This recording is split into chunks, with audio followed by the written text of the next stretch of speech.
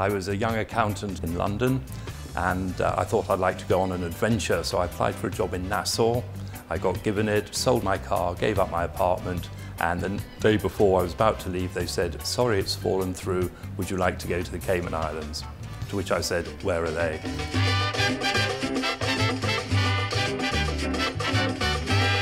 The week I arrived, the headline in the Caymanian Compass was "Minister's wife hits policeman overhead with coconut." And so I thought this was brilliant.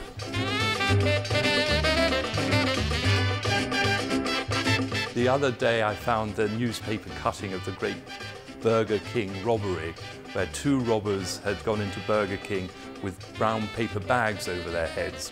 And the Caymanian Compass published an artist's sketch of them with brown paper bags over their heads and said, "Can anyone identify these men?" Theo always had a tremendous sense of humour, a kind sense of humour. He always took the mickey. He was, but in a kindly way.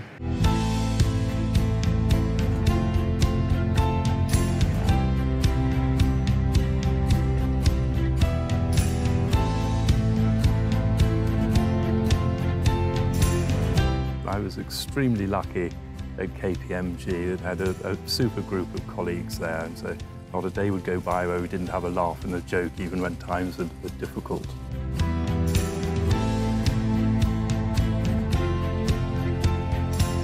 When I arrived, I think there were 6 professional accountants in the office. Mike Austin was the partner, and of course he was a middle-aged white English accountant. Roy Brittain was the next partner, who was a white middle-aged English accountant, and followed by Peter Baker and myself, who were white middle-aged English accountants. You begin to see a pattern here. But during the years this changed, and as a firm we felt it was important to embrace diversity in many ways. We also felt that women were underrepresented in the profession, and so we tried to bring on some of the female accountants, and we succeeded, and so that in the track record of KPMG we're proud to have had a number of women partners who've added very much not only to the technical side of the firm but also to the emotional understanding, which is so important in running a successful business.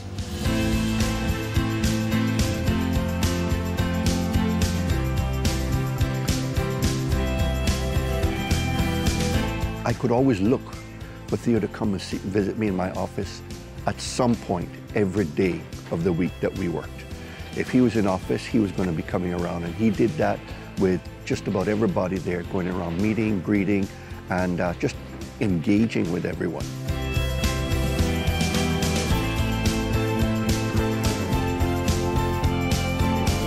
He led the most significant growth in the history of the firm here in Cayman. I have a great admiration for Theo.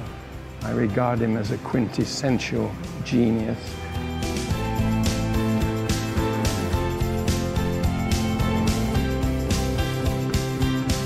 In 2003, Theo made me joint managing partner, and I'll never forget it because Theo didn't have to. I remember asking him, "Theo, why'd you do that?" And he said, his answer was very simple, straightforward. He says, "Roy, it was the right thing to do."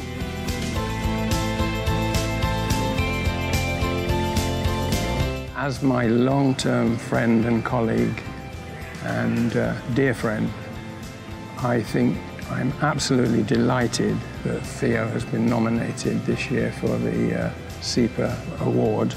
Good luck, Theo, and well done.